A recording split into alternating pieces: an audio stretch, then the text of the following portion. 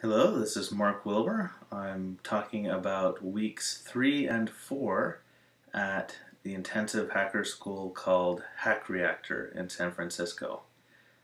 Several of you may know me from my blogging and my videos about teaching English as a foreign language in Taiwan, or about learning languages myself. I've been very interested in all kinds of foreign languages for quite a while. But these videos are all about programming, so if you're interested in languages, they're probably not for you. However, if you're interested in what it's like going through a very intensive program to become the best software developer possible, listen on. So last time I finished by saying we had just started working on a chat room client using the Parse API. After that, let's see, we finished that. Then we worked with backbone.js. That was probably the hardest thing we've worked on yet at Reactor. By the way, the name used to be called Catalyst class, but there were so many big companies out there named Catalyst that we renamed to Reactor, or I should say the owners renamed it Reactor. I'm just a student. But in any case, it's easier to find online now. Just to be absolutely clear, this has nothing to do with like breaking into computers that other people own. This is about hacking, as in making cool stuff.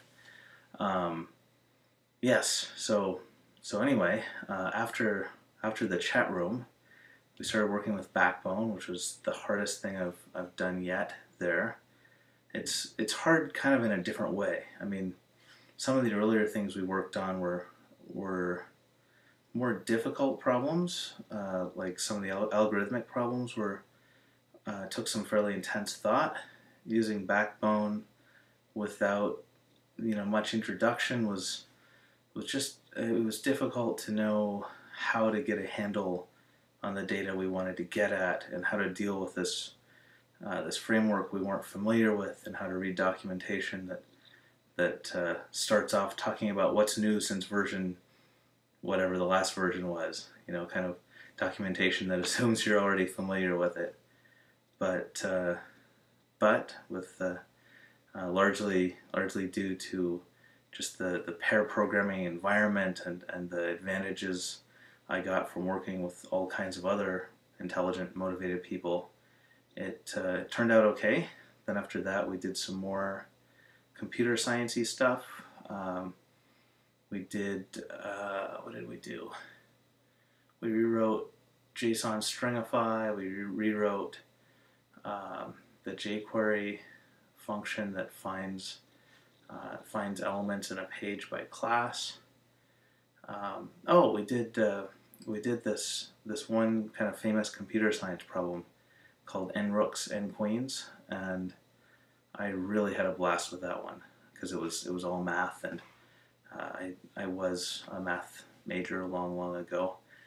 The idea of that one is you've got a chessboard, n rows by n columns, and I did that backwards because row, column. Anyways, it's an n by n board, and you want to place n rooks on the board such that none of them attack each other. That's actually not very difficult to do, but finding all possible combinations of n number of rooks you could place on that board took a bit more work, and I had a really good time coming up with that solution. I had a recursive solution that basically took the set of all solutions for a board of size n-1 and then generated the set of all solutions for board size n. And then I had a base case. If it's a 1 by 1 board, you just have one rook on that square, and everything worked. And it's fast and it's neat. And it was one my instructor had never seen before. Although, to be honest, the end effect of that algorithm is pretty much the same as the one that I guess I could have learned if I had just looked on Wikipedia. But that would have ruined the fun. And the n queens problem is just like the n rooks problem, except you're trying to fill up a board with n queens without letting them attack each other. That's a lot harder to do. There are a lot fewer of those solutions. I wrote a blog post about it on logicmason.com, and I couldn't believe it. Like, I got up to the top page of Reddit and Hacker News. That's never happened to me before. No, top page of Reddit/programming, not like the whole Reddit.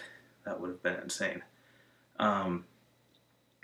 Yeah, but that was neat, and it was also neat that since we've been doing all this work in JavaScript, and the board model for this chessboard program that I've been working on was done in Backbone, I was able to just throw it in the web page of my blog because it's just JavaScript. I just threw it in line in the blog post. Had to fight with WordPress a bit to not have the CSS and my theme style like ruining everything up, but or messing everything up. But it all worked, and it was pretty cool. After that one, let's see, we did.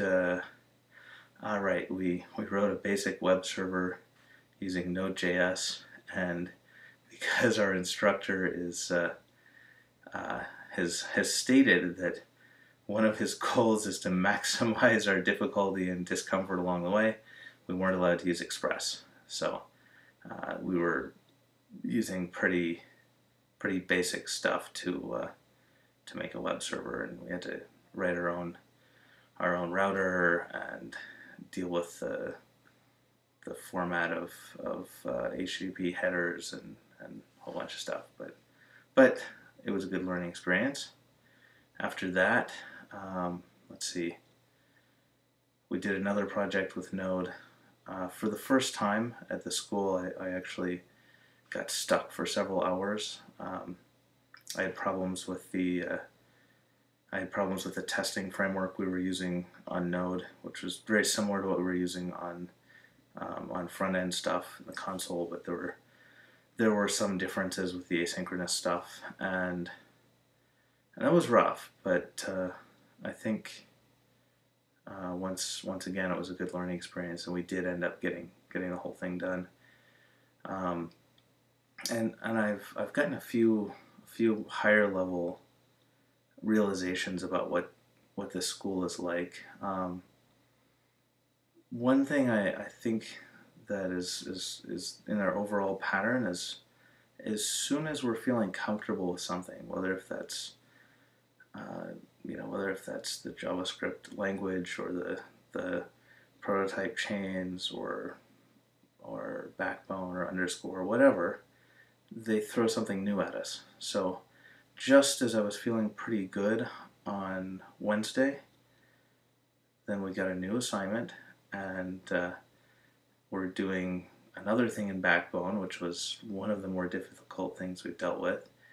And there's nothing there to start us off, and we have to do the whole thing in CoffeeScript, which is completely new for us. CoffeeScript is a language that's it compiles to JavaScript, but it's got more higher level functions in it. It's terser. It looks a little bit more like Ruby or Python, and it's just like more stuff piled on us. But it's actually fun. Today was my day off, and I actually had to do laundry and that kind of thing. But I actually spent a decent amount of time learning about stuff that I felt like I didn't have enough time for during the week. The other thing, besides the habit of just constantly pushing us outside our comfort zone, the other thing I've noticed about the school is there's a pretty strong focus on like the meta level or the higher level concerns of making software. So I guess I've learned a ton about various frameworks and APIs, but we're also learning, I would say at least half or maybe a third of the learning I've been doing has been about the meta level things, like what do I do when I'm stuck? How do I debug something? How do I deal with some frustrating thing that doesn't work and attack it in a methodical way that will be able to help me drill down and keep poking in there until I figure out how to fix it. How to use the Chrome developer tools. It's got a great debugger in it. Actually, a lot of uh, tools that programmers use, like the text editors and that kind of thing. Like that's been useful. Knowing about the debugger has been useful. Knowing about um, general workflows and that kind of thing. So just beyond the projects themselves, I feel like I'm gaining skills that are helping me take on new things that I don't know anything about. So actually, I'm not really freaking out too much with CoffeeScript. I think it's probably it probably seemed horrible yesterday, but I bet tomorrow it's just going to be another thing we use. Um, let's see. Oh, one big thing that happened this week was hiring day for the more advanced class. The first class of Hack Reactor has almost graduated. I'm in the second class. We're about 6 to 8 weeks behind them. Must be close to 8 because I finished 4 weeks and there are 12 weeks total. And I think they're in their last week. Anyway, it was interesting. There were 15 graduating students, and there were 20 companies that came to interview them.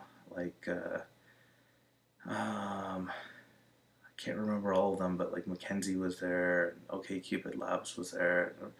Some pretty cool places. And they did kind of a speed dating event where each developer took a station and they'd have whatever projects they've worked on ready to show people if it came up. And then people from the companies just would go talk to them for 7 minutes and then swap, and everyone would go to the next station. And it's kind of exciting because I think in about 8 more weeks, actually I know in about 8 more weeks I'll be doing the same thing, and these guys know a ton of stuff, but I can actually like look back in the repo, the GitHub repos, and see assignments that I've worked on, and I can see the work of the earlier class on the same assignments, and I realize I'm actually learning a lot, and I don't feel too concerned about keeping up with it. So yeah, it's exciting, and people are cool. I really don't have much to complain about, but just being me, I think I'll look for a few things, try to record a few things that are bothering me. And I think right now the main one is, because I'm so busy, I'm a little concerned that I'm not putting enough time into reviewing. I've made a couple of Anki decks. Anki is a great space repetition tool. It's like you make electronic flashcards, and the program will remember or figure out based on when you've reviewed and how many times you've reviewed various cards, and if you remembered or not. It'll figure out when you need to review again and space it optimally. I've made Anki decks for some of the HTML and CSS stuff we were learning, and I'm totally solid on that. I didn't get one made for Backbone until just this week, and I've struggled on that a little bit. And some of the things I've struggled on were in the cards I made, and like if I had just had 100% retention, I would have had a much easier time yesterday. So yeah, I want to get more added to that. I've got some things to add for Node.js. Underscore I don't really think I need to because I feel totally solid on that. Some of the general JavaScript things that we learned from Marcus, I'd also like to put into decks. One of the great things about classmates, though, is some of them are beginning to get interested in space repetition review because I've been doing it, and hopefully some of them will make decks too, and we can share the burden, and then I'll review and keep up. So let's see. I can guess what's coming up. I bet the next week we're going to learn some databases. Like, it seems like that has to happen. We've done client-side stuff, we've done server-side stuff. Actually, the same chat room we made in the client side, we made the server for it, so you don't have to use parse. You just have the chat room client that we made a couple weeks ago and hook it up to a server we made a few days ago, and it all works. So I think the only really big thing missing is a database if we need more persistence than just what's in memory on the server. After that, oh yeah, we're going to learn D3 at some point, and we're going to learn Meteor. I don't know when, but I hope it's soon. All right, well, I better get to bed because I've got to get up very early for class tomorrow. Not sure if I'm going to put this online or not, but even if it's just to myself, see you next week.